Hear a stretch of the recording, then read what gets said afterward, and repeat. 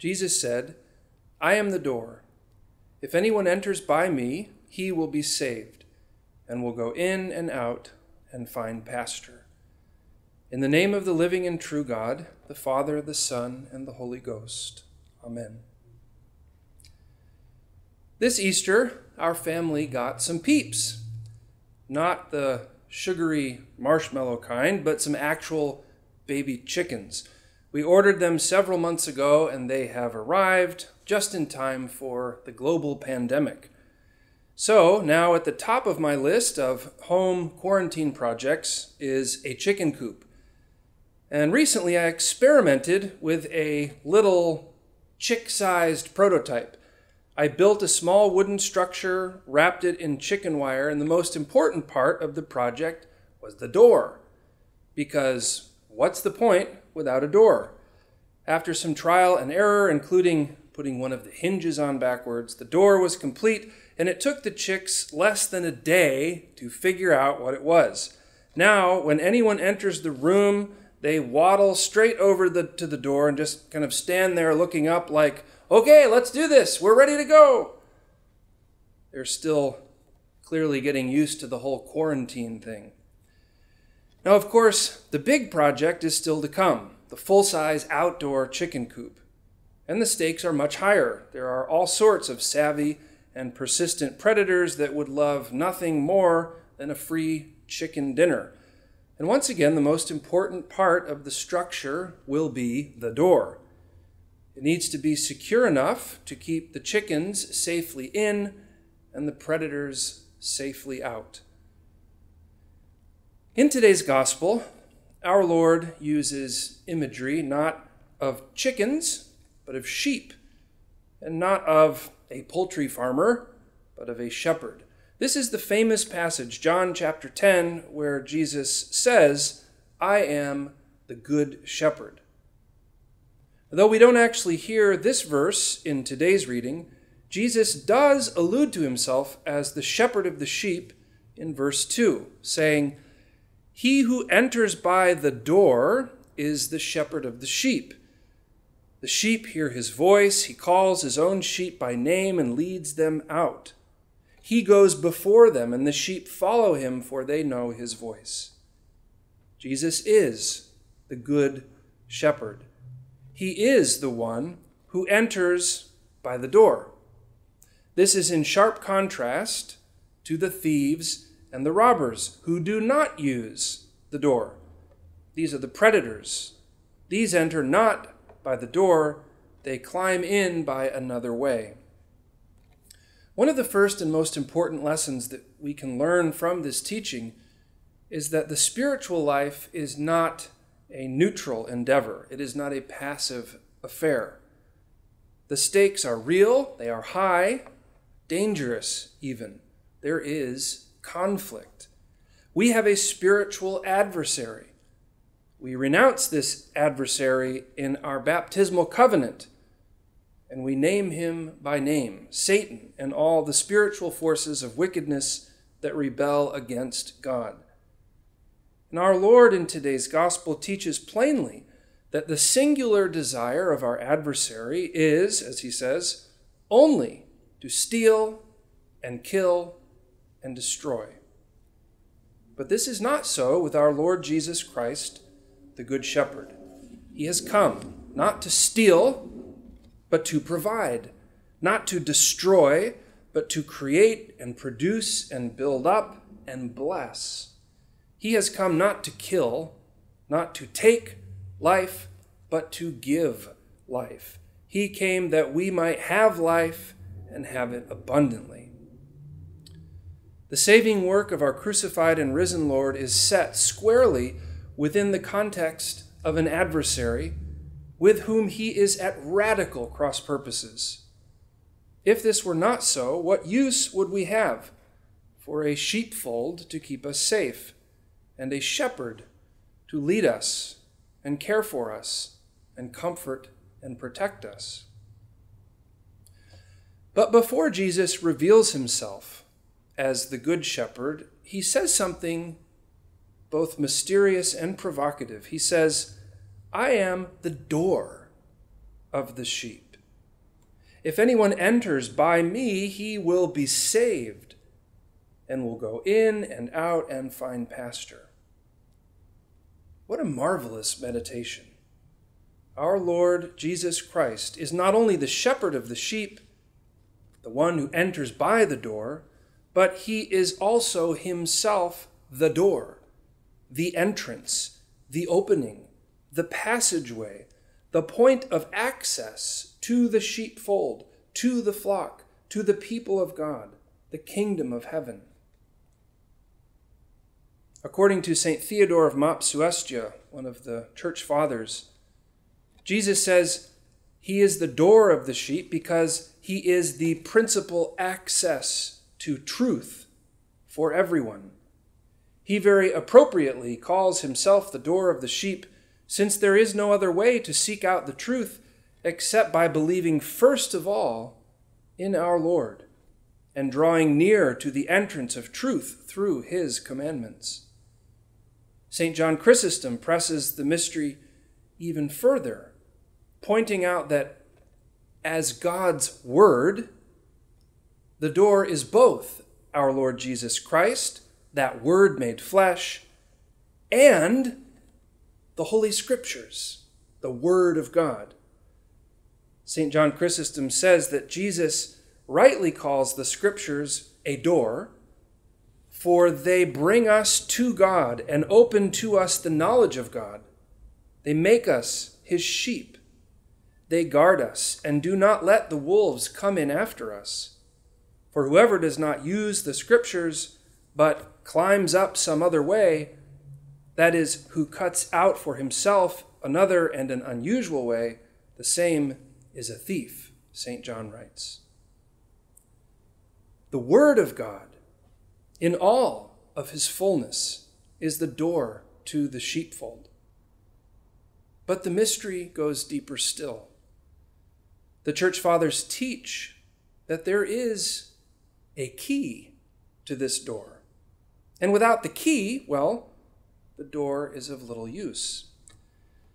St. Clement of Alexandria teaches that those who pervert the divine words instead of using them rightly neither enter into the kingdom of heaven themselves, nor do they permit those whom they have deluded to attain the truth. He says, they do not have the key for the entrance, but rather they have a false key.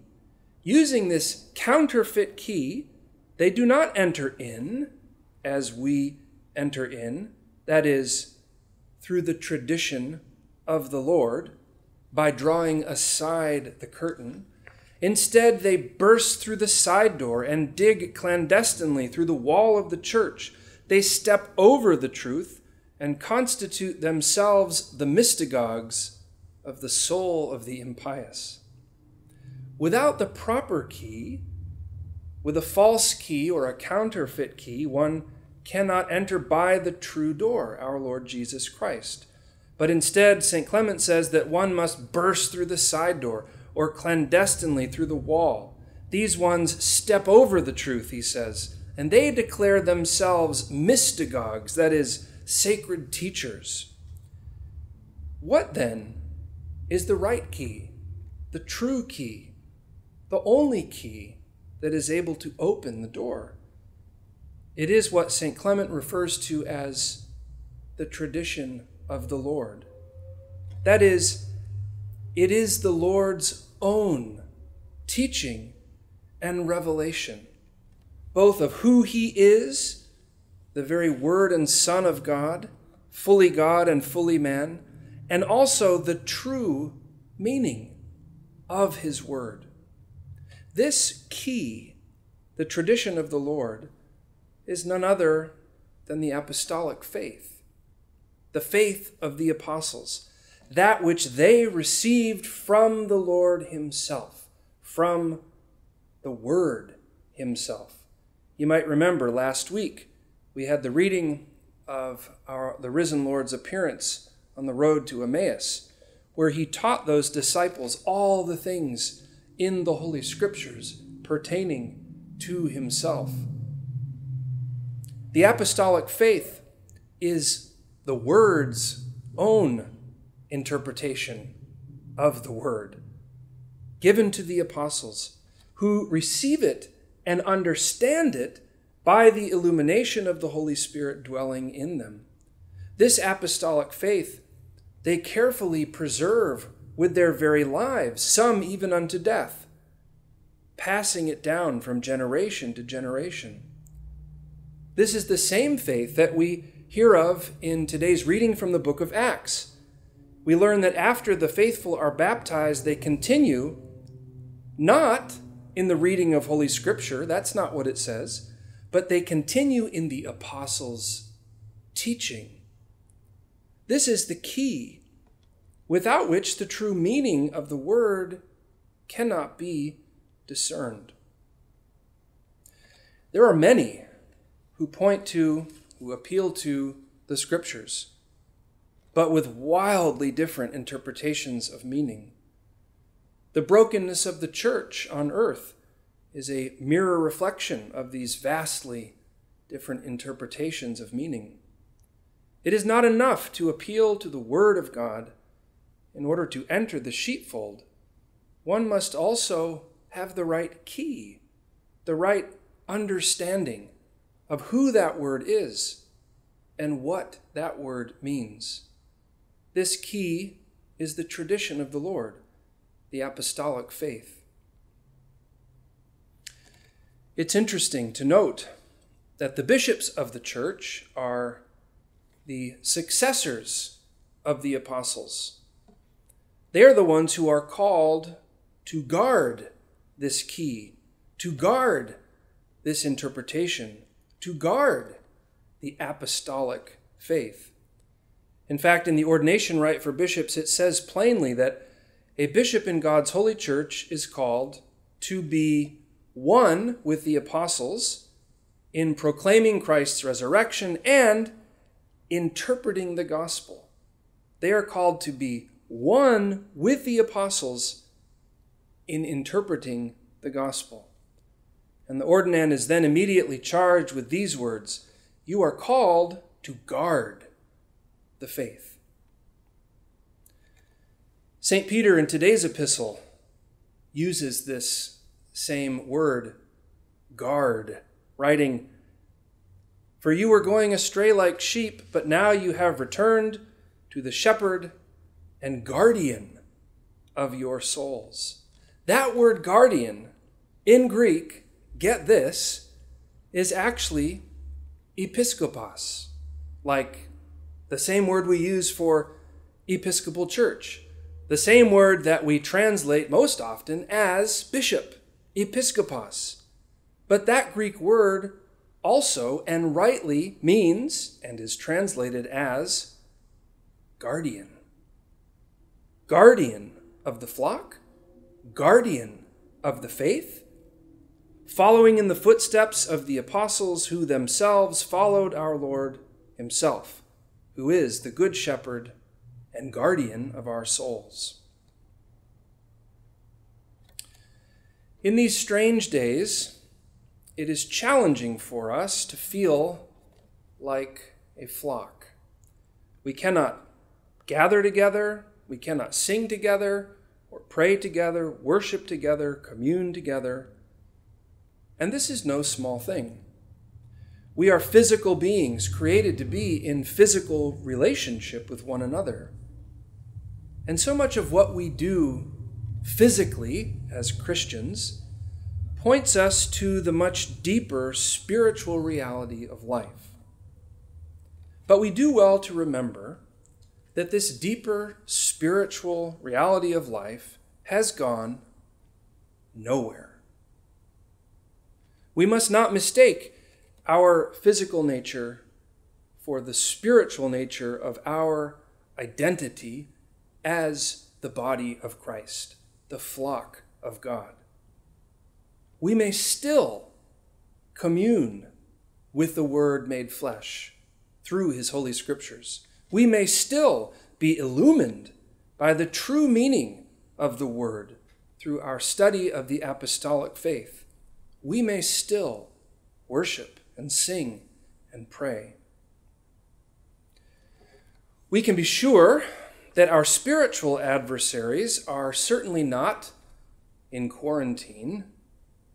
And thanks be to God, neither is our Lord Jesus Christ, the Good Shepherd and guardian of our souls. He is truly risen. He is truly alive. He is truly present. As the psalmist writes, he leads us beside still waters. He revives our souls. He guides us along right pathways. And even though we walk through the valley of the shadow of death, we have nothing to fear, for he is with us. In the name of the living and true God, the Father, the Son, and the Holy Ghost. Amen.